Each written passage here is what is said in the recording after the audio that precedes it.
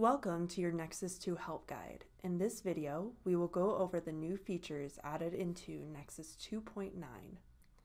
In Nexus 2.9, there are several additional features.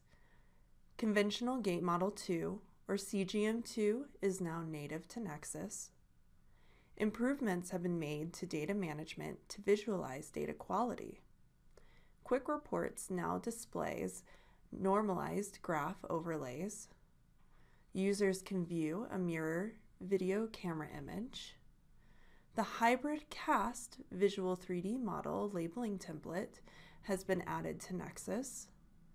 I will also touch on several other additional features added to Nexus 2.9.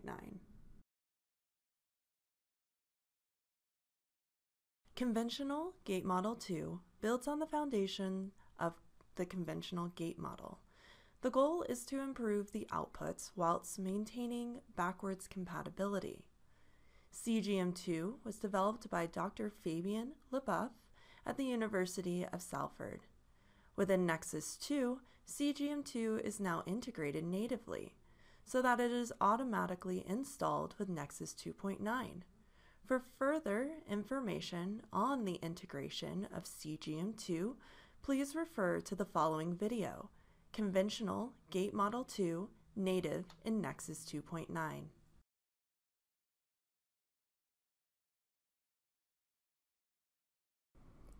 You can now quickly obtain feedback on the data quality of your data captures within the Data Management tab without needing to open each trial to access the information within the Quality tab.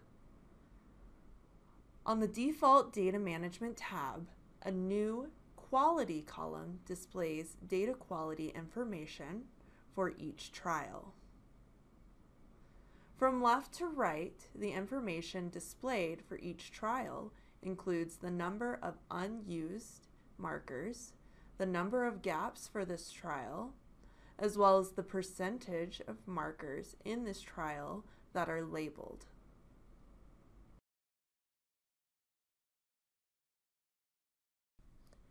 Users can overlay normalized trial data within Quick Reports. This allows users to quickly observe model outputs and intra-trial repeatability without having to use Polygon.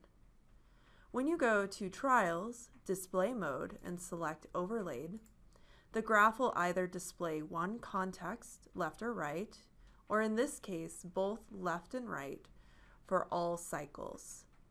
If you select multiple trials, you will see all gate cycles for each trial displayed within the graphs.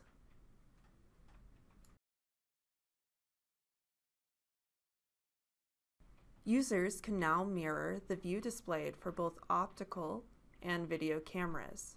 To utilize this option, please go to a camera view, select the View menu, and tick on Mirrored. Within this camera view, next to the title, you'll see Mirror appended.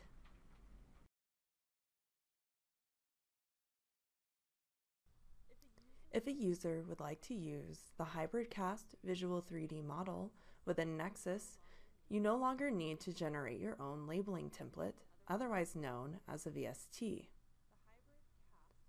The hybrid cast visual 3D VST is now included within Nexus 2.9. So the marker set is automatically labeled when using the auto-initialize labeling pipeline.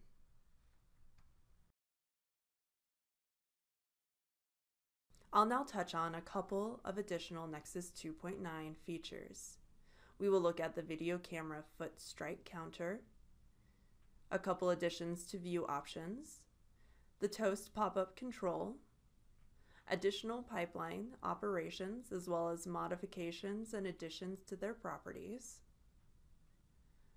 added Matlab and Python SDK operations, as well as the improved calibration volume reproducibility.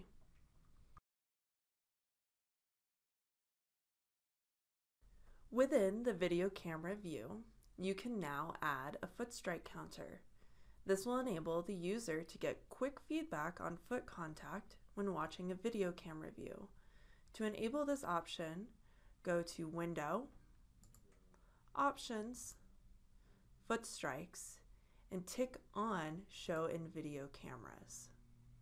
This functionality is the same as seen in the 3D perspective view.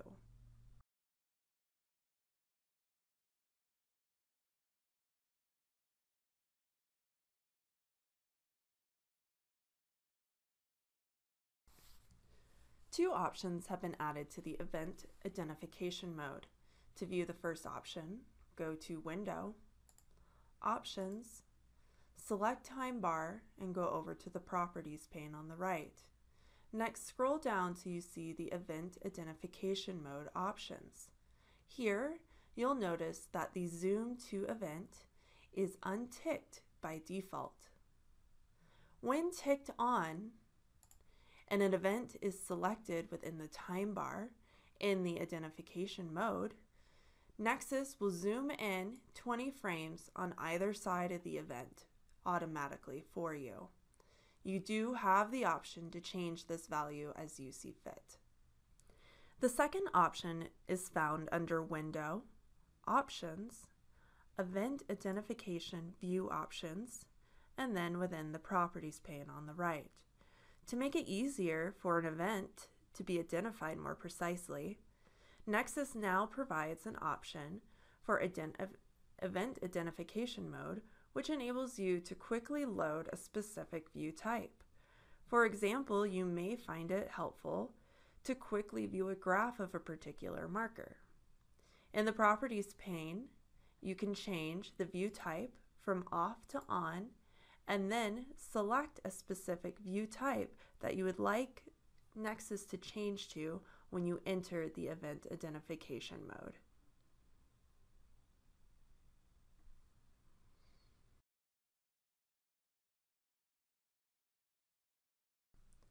This new feature enables you to adjust the length of time that pop-up notifications are displayed and the maximum number of notifications which are displayed.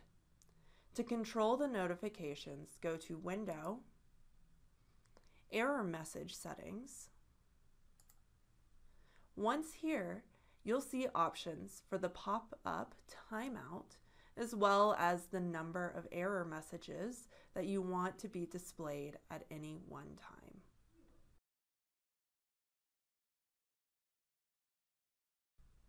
A new pipeline operation enables you to run a residual analysis to determine the optimum cutoff frequencies to apply for your low-pass filter for your devices. You'll find this pipeline in the Tools pane, Pipeline button, Fill Gaps and Filter Data section, called Residual Analysis Butterworth. The results of the analysis for each channel are displayed within the log. These values are also saved within the history file. You can now decide which channel output to use to apply as the cutoff frequency for your filter analog data Butterworth pipeline operation.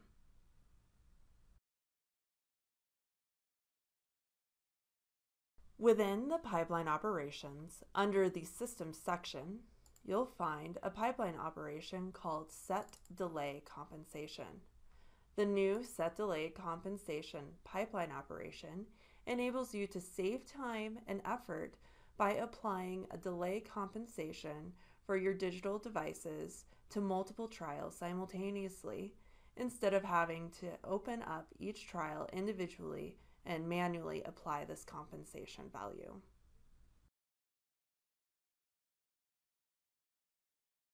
Within the Events and Timebar operations, you'll find Delete Timebar Events. Within the properties of this operation, you can now clear all events from one context only. For example, you can clear all events from the left side, the right side, general side, or a custom context.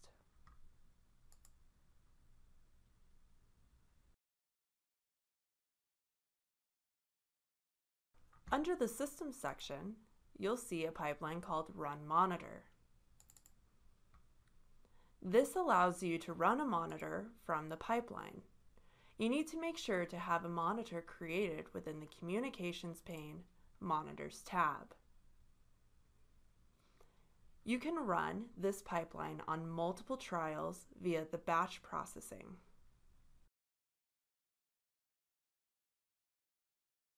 Two new functions, getDeviceChannel for frame and getDeviceChannel for frame global, enable you to access digital device data that corresponds to your optical measurements.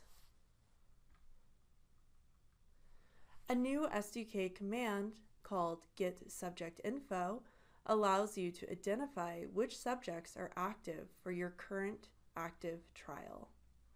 These new commands are available in the Nexus SDK for both Python and Matlab.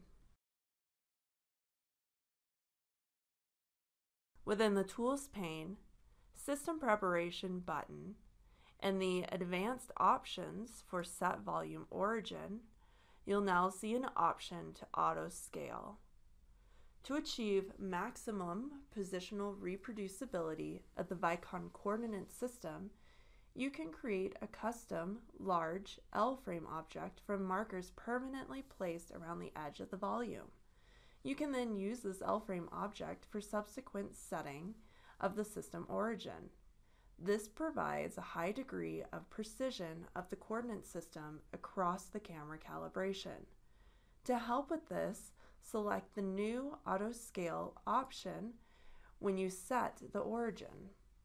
This improves the consistency of the volume size, further improving the positional reproducibility. Thank you for watching this video. If you have any questions about your hardware or software, please do not hesitate to contact us at support@vicon.com. Feel free to use any of the links below for further documentation and resources.